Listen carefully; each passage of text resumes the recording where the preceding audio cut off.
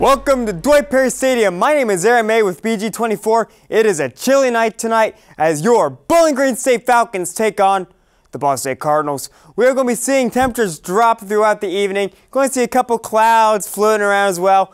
No rain or snow chance tonight though. We're going to be starting off in the 30s already, about 39 degrees. 36 at halftime and just keep on dropping. We're going to be near the freezing point by the end of the game, so make sure you wear those scarves, your hat, your gloves to cheer on your Falcons as they go on to raise the W tonight. Go Falcons!